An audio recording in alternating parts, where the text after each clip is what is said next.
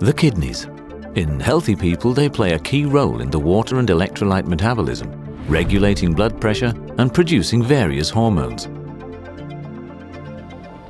Another result of decreased VDR activation is proteinuria, increased protein excretion in the urine.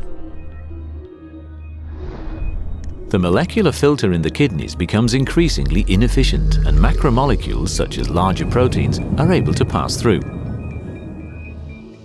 PTH controls calcium release from the body's largest calcium stores, the bones, normally a physiological regulating process.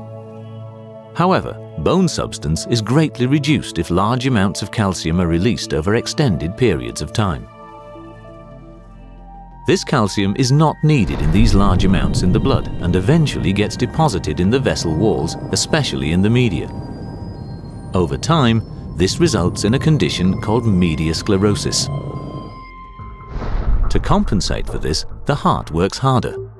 The left side of the heart, which is responsible for pumping blood around the body, is constantly overworked and thickens.